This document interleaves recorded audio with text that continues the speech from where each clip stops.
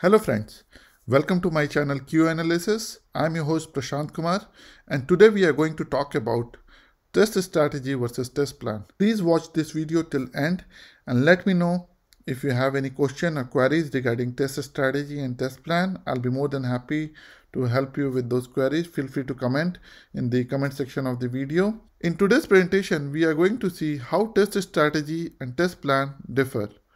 You'll learn about the differences and how exactly you can prepare a good test strategy and a test plan. So without wasting any further time, let's go ahead and proceed with our presentation today. To start with, we'll talk about the basic difference between a strategy and a plan. Let's forget about test strategy and test plan and focus only on the strategy and plan. So when somebody says to you that they are working on a strategy and they are working on a plan, what exactly comes in your mind? What do you think is a strategy and what do you think is a plan? If you ask me the same question, my answer would be what I have to do, what would be the goal, what target I want to achieve, and how exactly I'll do that. This is part of my strategy. And when it comes to plan, who should do it, when to do it, what effort I have to put in, what would be the cost, what could be the risk, what are the benefits which we are going to get out of that effort, and what could be the deliverables and how maintainable it is and how it will be maintained. This is what is the complete plan. So strategy and plan, they are two different things, but they are still interrelated. On a higher level, when you think about something, it is a strategy, and when you drill down all the basic details about how exactly you're going to do it at the groundwork, that is plan. With this, we move on to our next slide, which talks about test strategy. So when I say test strategy, it is more to do with identifying the scope of testing, identifying the type of testing to be carried out, and then identifying the testing task involved, identifying whether any testing tool is required or not, identifying whether any framework is needed to be used, identifying the metrics to be collected, and identifying the deliverables, dashboards, and reports. Test strategy on a whole is a combination of a scope of testing, what type of testing is to be carried out, task involved in testing, testing tools, testing frameworks, testing metrics, deliverable, dashboard, and reports. If you want to learn more about test strategy, you can go ahead and check out my other video in which I have talked in detail about how to formulate a test strategy. By the way, if you haven't subscribed my channel yet, please feel free to subscribe, like and share my videos in case you want to learn more about software testing and quality assurance, test management, and any of the other testing related fields. Test strategy. It is also related to how exactly you're going to do what you are intended to do in terms of testing. Identifying the test requirements, defining target test environment, identifying the testing activities to complete the task, identifying the ways to conduct the testing activities, identifying the test cases for testing activities, identifying resources for the testing activities, and identifying the ways to meet the deliverables. So you have to come up with a kind of strategy or a higher picture in order to identify requirements and the kind of test environment which you are going to use, the kind of test activities you want to use for your testing, and then what are the ways of conducting testing. You have to come up with test cases, you have to identify the resources and the ways in which you are going to deliver the deliverables. So this was all about the test strategy. Now let's move to test planning. What exactly we do as a part of test planning. Now we are aware of test strategy, what is to be done, and what are different components of test strategy, what we should keep in our mind while formulating an effective test strategy. Now let's see what are the things we should do in order to have an effective test plan, or in order to do test planning, what are the things we have to keep in our mind. So when you do test planning, you think about skill, roles and responsibilities, team formation, allocating testing tasks to team, allocating testing task related activities to individuals, and this as a whole will tell you who should do it, who should do what. So which form of testing will be carried out by whom, how is the team, who is going to allocate the task to the team, and then related tasks and activities will be carried out by whom. All these answers you have to plan. The next part of the planning is efforts. Test effort, activity effort, different kind of activities involved in testing. What would be the effort? You can do function point analysis, bandwidth Delphi, you can do work breakdown structure, cost constructive modeling, that is also a way of estimation, percentage, analogy, and sizing.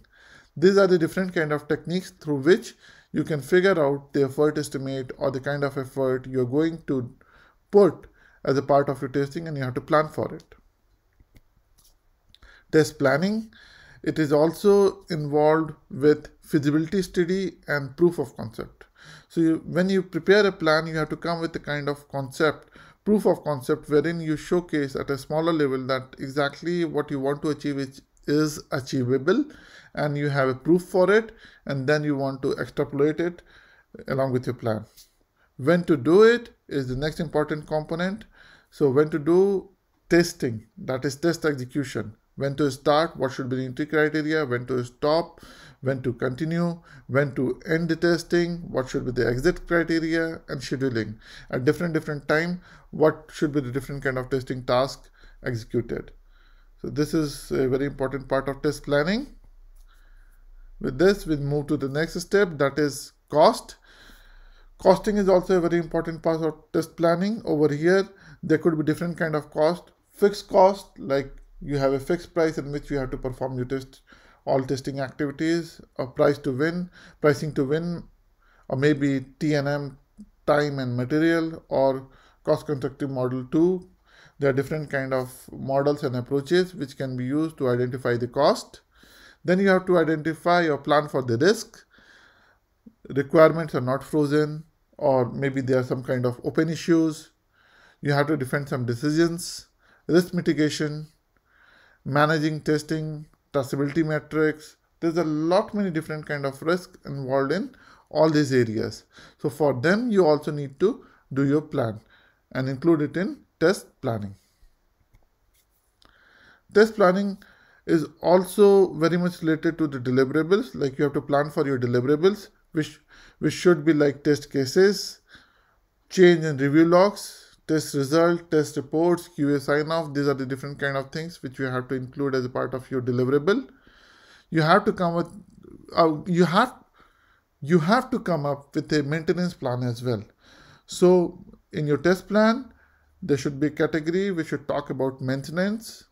And when I say maintenance, it is related to defect tracking and diagnosis, tracing the bottlenecks, defect fixes and retest, different kind of skill enhancement, competency development, and quality improvement. So there are different kind of maintenance plan required for each and every component, as we mentioned just now. That also needs to be included. A maintenance plan should be included in your good test plan. Now, test planning should have a very important component, that is ROI, return on investment. So how much you are investing, we have seen through cost, we can get to know how much is the total investment, and then we have to calculate the return on investment. Cost benefit analysis has to be done, sign off, agreement, and user satisfaction or customer satisfaction that needs to be ensured. Future plans to explore new areas and new business, new models, new methodologies. Everything can be included as a part of ROI and future plan. With this, we come to the end of this presentation, and over here we are going to see how exactly test plan and test strategy they differ from each other. So I have prepared a tabular structure, tabular differentiation between both of them, and let's talk about it in detail. A test plan is derived from SRS, Software Requirement Specification, describing in detail the scope of testing and different testing activities performed in testing. Whereas a test strategy is a high-level document describing the way testing is carried out. So test strategy, as I mentioned, is a superset. It is always a high-level organization-level document. And test plan is a project-level document which is being used for the testing of the project and only for the project. Whereas test strategy can be used across different projects in the same organization. Test plan is a project level document. Test strategy is an organization level document. We already mentioned this point. Test plan describes the whole testing activities in detail, the techniques used, schedule, resources, and different kind of plans, which we already talked about.